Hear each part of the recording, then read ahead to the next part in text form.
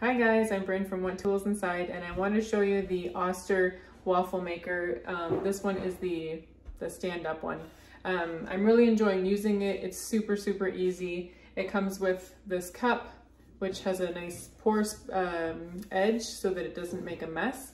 So it's very little mess. When you're using it, you just pour the batter in, and it's the perfect amount every time. You fill it almost to the top, and it makes a perfectly round waffle, which is great. And then you just press the button, bring it down, take the waffle out, put it up, pour again. Pretty straightforward, like most waffle makers.